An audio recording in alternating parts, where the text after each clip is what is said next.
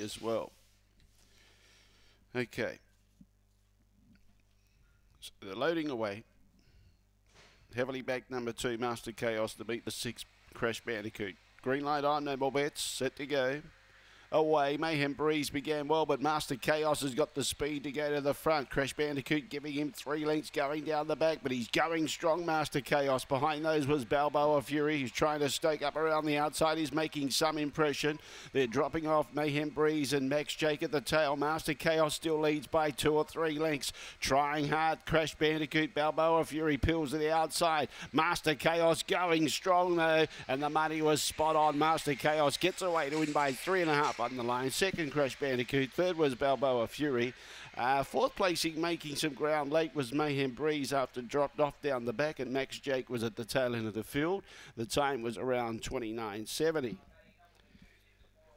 Should be 2, 6, 4 and 1. 2, 6, 4, 1 should be the judges' numbers. Master Chaos jumped well, found the lead, well supported. Got the cash. Black Dog, January 2016, Lochinvar Marlow at a